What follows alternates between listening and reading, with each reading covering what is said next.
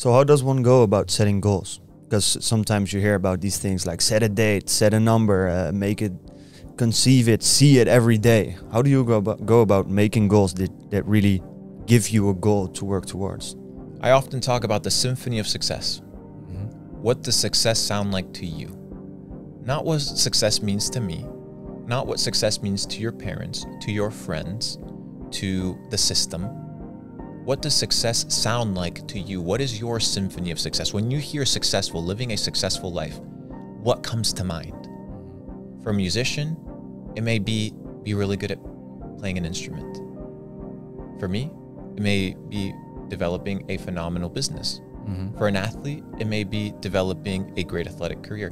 What is your symphony of success? It really depends on the individual. That's why there's no one spectrum of success. There isn't one number to achieve that defines success.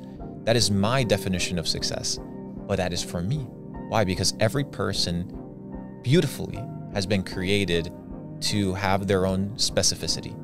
So you have your own dreams, you have your own ambitions, you have your own symphony of success. You need to find that. And how do you find it? From deprogramming from the bullshit that everybody else has told you of what it means to be successful. You need to stop listening to others and start listening to yourself. But the problem is nobody knows how to listen to themselves.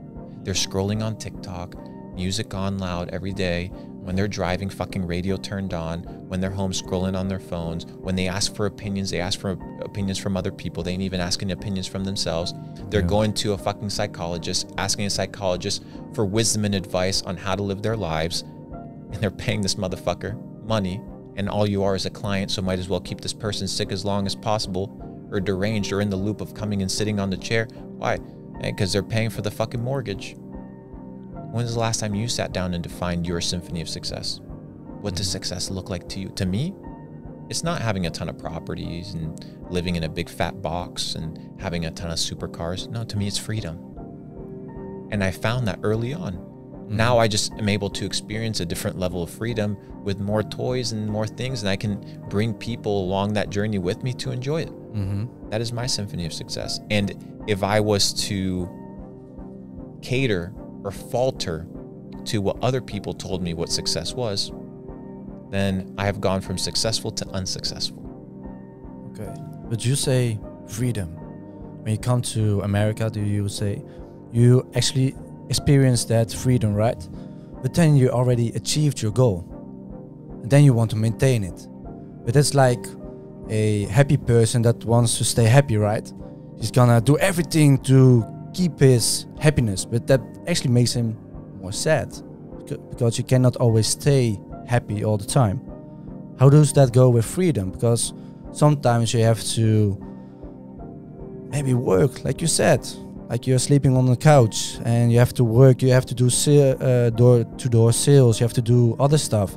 That's not actually really freedom, right? So what was your purpose then when you came to the US? Like, you experienced freedom, but what goal was next for you then? Well, you defined two different things. The first thing you mentioned was happiness. Yeah. Happiness is an emotion, so it comes and goes. So anybody that's pursuing something that's fleeting will not be able to hold on to it. Why? Because you cannot be a happy person all the time. So to pursue happiness is an unachievable goal. But to pursue freedom, freedom is a state of mind, right? Freedom is a state of being. It's not an emotion. I can still be sad and be free. I can still be happy and be free. So if somebody that's like, well, I want to be a happy person. Well, good luck, bro. Good luck. Good luck being free, right? Good luck being happy. It's two different things. This idea of being happy is this concept that people have been sold, right? That life is about happiness. But what if life wasn't about happiness? What if life is about experiencing every aspect and every emotion that life has? Wouldn't you want to experience the full sudden range of emotions that life has to offer you? The sadness, the heartbreaks, the joy, right? You can't have happiness without sorrow. You can't have pleasure without pain. And to neglect one thing is to neglect life. So why would you neglect these things? And in order for you to achieve freedom, you need to be able to understand that you need to be unwaveringly decided to enjoy every aspect of the experience of life. And the problem is, most of the aspects of experiencing life fully are haltered or deterred or slowed down by the busyness of life, the unproductive things of life, the 9 to 5. The only reason you have a 9 to 5, people are like, well, I have responsibilities. You established these responsibilities on yourself. You decided how much you were going to pay for rent. You decided how much you were going to pay for that car. You have a kid, you decide to fuck that bitch. It's your responsibility. Every aspect of your life, every responsibility that you have is self-imposed for the most part. There are exceptions. So your question is, how much responsibility do you want?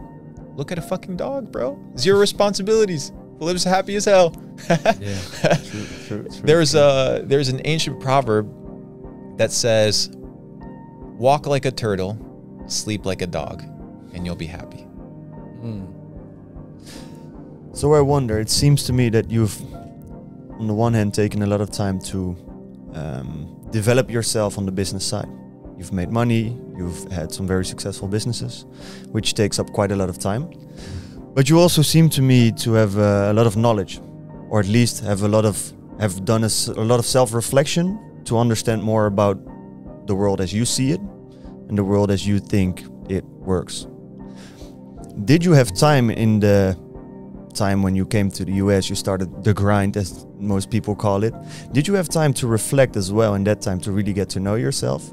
Or did this come at a later time when you had some money and took time to reflect on yourself? Because what I notice is, even though I'm an entrepreneur and I try to be free, as we all want to be, freedom is the name of the game, I end up getting into my own rat race, which is, even though I'm not working 9 to 5, the rat race I created for myself, which is working 5 to 9, flipped it around. And I end up not having time to reflect on what I really want or really want to do, and things slowly start to become business goals instead of living out of purpose. Did you always have the time to live from purpose and reflect? Or how did you position your time to be able to do that? You're wearing a nice suit today. Thank you. Your hair looks good. Thank you. Did you look in the mirror? I think I did, yeah. Reflect comes from the reflection of the mirror. You had time for the outer canvas. You have time for the inner canvas. It's all what you deem a priority, my friend. True. How did you go about that when you were, for example, doing e-commerce, which I can imagine is quite a busy job or a busy business to be engaged in? How did you position your time? Did you put in an hour every day to reflect on yourself, or was it just a conscious thing which you did whenever it came to you? There's 2 types of ways of meditating. You can say, hey, I'm going to go sit on this yoga mat, close my eyes, and try to clear my mind. Or you can be in a state of meditation. What this means is that you're consciously aware. You're always reflecting. You talk bad to an employee, you yell at the employee. Why did I do that? Where did that come from? Oh, I lost money on a trade. Why do I feel anxious? Why did I feel like I had to place that trade?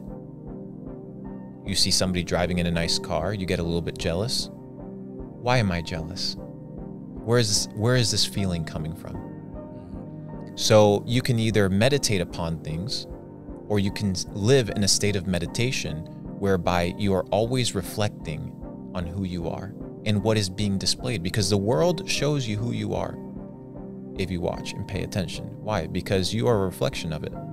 So what you see in the exterior is a reflection of what's happening inside, but you can change what's inside.